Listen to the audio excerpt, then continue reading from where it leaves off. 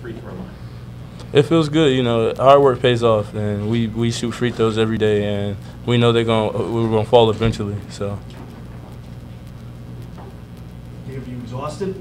Played what? Did you 44 minutes, right? Or did you play the whole game? No, I think I came out. Yeah. 44 minutes. You were driving the bucket all game long. How do you feel now? Are you exhausted or? I'm good. We practice harder than we, so. Is it a little bit exciting? I mean, yes, you guys acknowledge you should have played a little bit better, but is a game like this at least a little bit exciting to play in? Of course, I think just playing in general is fun to do. Whether we're up, you know, because we always know we're in the game, and we as a team it's just fun to play with each other. We have good chemistry. The first half, they just came out on fire. Hit their first 4 3-pointers. Were they quality shots? Were you guys feel like you weren't defending well enough? What did you see? A little bit. I would say a little bit both. Like, you know, they were getting some decent looks, but I mean, it wasn't terrible defense. But you know, we knew we had to be better in the second half, and it showed. Williams hit those 4 3-pointers in the first half. He didn't have a field goal attempt until the second half was halfway through. Can you talk about what you know? I got to credit the freshman Xavier.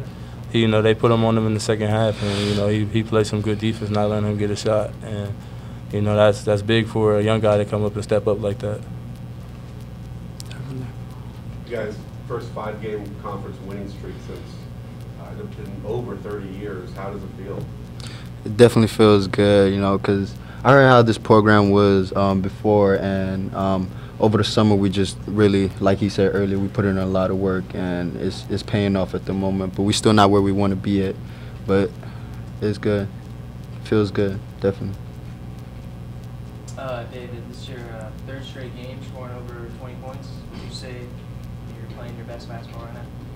I would say I've been playing way better, but I mean I feel like I've been just playing in our offense. I feel like we always have a guy that's in 20 points, and it's either, you know, whoever steps up that night, you know, with legs out, you know, when he comes back, you know, he could have 20, Q could have 20. So, you know, it's hard for the defensive team to match up against us. They got to choose one. I think you got to start off and give Joe a ton of credit. I think he did. They were ready to play. They changed up some things from just 2 weeks ago in terms of both coverages and offensive stuff, and really put us in a tough situation. We weren't ready for some of the stuff, and that's my fault. But give them credit. They played extremely hard, super aggressive in terms of attacking the basket. Got us on our heels there in that first half, and we got in some foul trouble as well.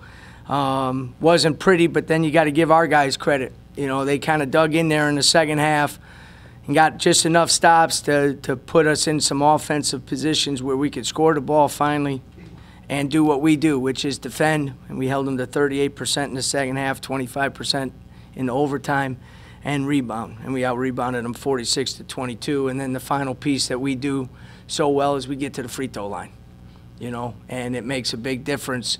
We didn't score a basket for the last 6 minutes or in overtime, but we scored 16 points because we're an aggressive, hard-charging team, and we've gotten better shooting the free throws, you know. So pleased with the win, not pleased with some of the things that we did, but at the same time, you know, it's something that you got to look at. You know, when we play really well, we can compete with just about anybody.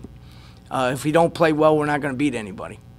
And what we did today was somewhere in the middle, and then we got to figure out a way to win it, and that's what our guys did.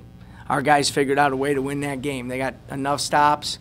They did some great, really great defensive possessions in terms of crucial time when we went to our switching all ball screens and handoffs. The last play of the regulation, Mayen did a tremendous job. If Mayen isn't on the ball, that guy gets the shot off.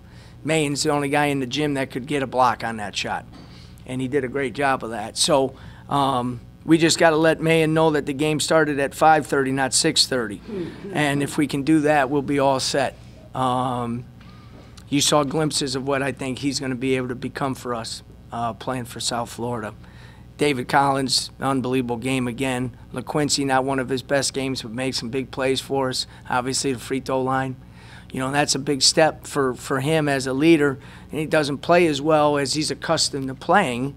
And you look at it, he gets 12 points and 4 assists and 1 steal, but he goes to the free throw line, he blocks all that out, and he makes 2 free throws. Big free throws for us, obviously, with 12 seconds to go. So, you know, it's a good step for us. It's a good win against a team that played extremely hard. You know, Williams was the freshman of the year last year. I think Gardner and Alexis will be neck and neck for freshman of the year this year.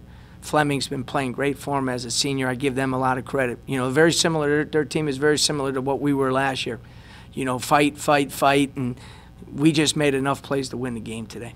Coach, can you talk about the defensive effort on Gardner? He got into early foul trouble, but he was pretty much a non-factor. Well, and also Durr's rebounding. Yeah, I should have mentioned Michael, you know, because what gets lost is 1 for 5 from the field. But, you know, he's, as a freshman, to be honest with you, he's probably not supposed to score, you know, as much as I would like him to. But he gets 13 rebounds for us, 5 offensive rebounds, 8 defensive rebounds. I challenged those big guys, and they responded. We did not rebound well on Thursday night in Dallas, and we went out and won the war of the boards 46-22 today. We dominated the glass, and Mike was phenomenal on the defensive end. And he guarded Gardner a lot, you know, which is a tough matchup for, you know, for a 7-foot guy, and he did a good job on him. The thing with Fleming, Q got in foul trouble, so we had to switch David on to Fleming because Fleming could play for me. He's our kind of guy. He's a hard-charging, downhill drive and get to the foul line, tough kid. You know, he pokes and at the ball. He got a couple big steals as well. You know, he's very similar to our guards, to be honest with you. So we had to move David onto him because I didn't want Q. We needed Q out there. And then we moved Q on to Williams. Williams hurt us in the first half as well. We did a great job on Williams in the second half because he didn't make a shot, I don't think. He was 4 for 4 from the 3 at halftime. He ended up 4 for 6.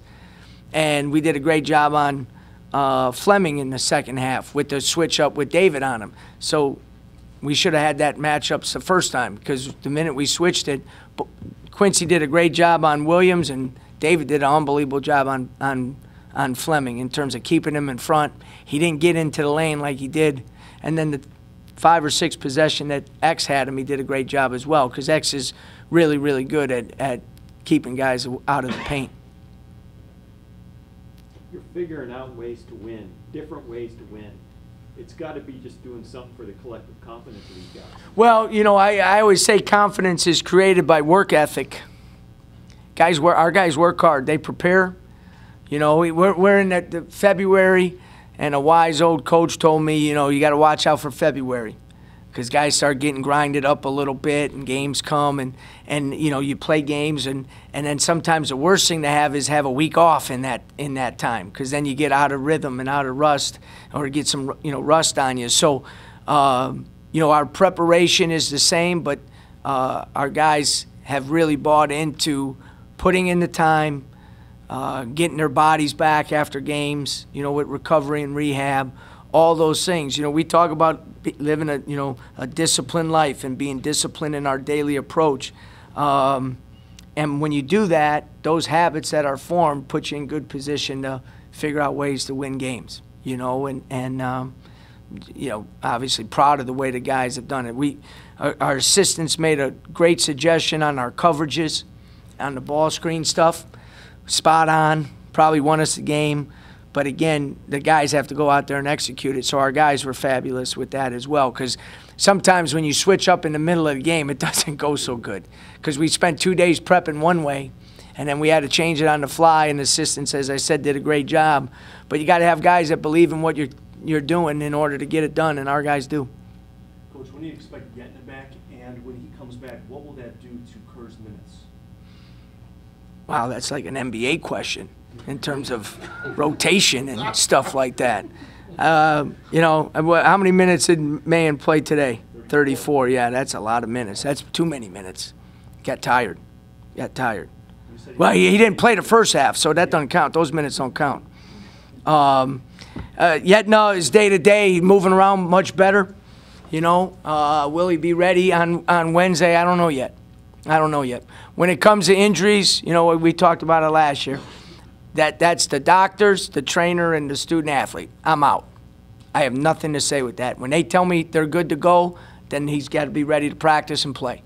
And I stay out of that. You know, learned a long time ago to get out of that stuff. So when they tell me he's ready to go, then he'll go. If it's Wednesday, then it's Wednesday. If it's next Saturday, it's next Saturday. It's a hamstring. We got the best trainer in the world, and we also have our trainer's also very well versed in the hamstring because he was our track trainer. So he's dealt with that quite a bit. And Lex is no sprinter, but he's had the same, you know, injury that other guys have had. So Greg's doing a great job with that. And Mayon's minutes are dependent. When he plays well, then he's going to keep playing more minutes. You know, he's going to keep playing more minutes. We got a pretty good four-man rotation in the post, and Ray Sean's helped us. But, you know, Mayon played really well in the second half, and Mike was so dominant on the glass that we had to keep those guys in there. Coach, you had, after the SMU game, you guys had a planes, trains, and automobile adventure. Yeah. Getting back here. Yeah. Got back here really late. Can you talk a little bit about the staff that helps your players with their recovery? Because you had a short turnaround for this game. It was overtime. Yeah. So, and then we got the same thing. You know, guys got to be, they'll be in the cold tubs right now. Yeah, you know, and again, it's all about the players buying into what we're trying to build here and how we got to do it. And the recovery and the rehab is every bit as important as watching film and getting in the gym, you know, and we've been through it before. So, you know, the next day after the game is a light day, walk through film, more mental focus and approach and game plan than, you know, grind it up on the court. And then the day before the game, you got to get after it a little bit so the guys are sharp. But, you know, with Greg as our trainer and the staff that we have here, guys do a really good job of taking care of themselves. And there's nothing more important than sleep and the nutrition and rehydrating and all that. And every time I turn around, Greg's got more water and these drip drops and whatever the stuff they put in the water, you know, whatever it is. But it seems to be working. Coach, now that this is behind you, you've gotten it out of the way, you've got a huge game with huge implications Wednesday night. Yeah, and the same thing, it's the most important game of the year because it's the only game we're playing. It's the next game. And we've been at that all year long. We're not going to change that philosophy. Today was the most important game that we played all year long. And I said, you know, one of the challenges for our team was we've responded very well to, you know, you guys aren't very good and you're not going to win a lot of games. And we got tough enough kids that they responded very well to that. Today was the first game where for a couple days everybody was telling them, hey, you're pretty good, you know, and you guys are talking about postseason and stuff like that, you know, and how did our guys respond? You know, it's the first time. That's a different challenge, you know what I mean? And luckily we were tough enough in the second half to pull it out. So Wednesdays, you know, I've always stated, I've never shied away from it. Those games mean a little more. They have to. You know, they have to. Everywhere I've been at, we've had a rival, and that game has always meant a little more. And I think one of the things that we need to do as a program is we need to embrace that. I'm not sure it has been. I don't know. I just never got that feel. So that's something that's important to us. I know it's important to them. You know, so we got to make it important to us that's a game that means a little bit more. You know, it has to. It's a rivalry game. You know, so we got to be ready to go. They're very good. They're very old, veteran team, savvy, experienced team, and you got to be on your top of the game if you're going to compete with them. Coach, you guys lost a few games because of free throw misses earlier on in the season. How much does it speak to how far this team has come that you guys basically won this game on free throws?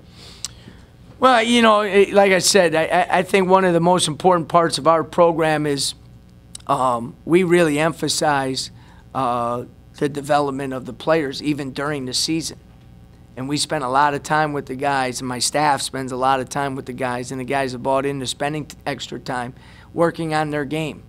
We'd much rather have our players better at the end of the year than me be able to diagram 3 new plays. because the first way is going to help us win more games. And our guys have to buy into that. But those guys have spent, and as we've talked about free throws at length in this room, we adjusted a couple guys' free throws. You know, I'm comfortable in doing that with a couple guys, you know. But then they have to put in the time, and they've done that. But you can go down the list, and every one of our players is a better player today than they were when we opened up the season. And that doesn't happen all the time. You know, that doesn't happen all the time. And that speaks volume for, again, I got an unbelievable staff, because one of the things when I hired these guys, we have to get players and we have to grow players. You know, and those guys are great teachers of the game. And then you have to have guys that want to get better. And we talk about having some self-interest. You know, I want guys, as long as that self-interest is in line with us, be you but align with us, then it makes a world of sense, and you're starting to see it pay off.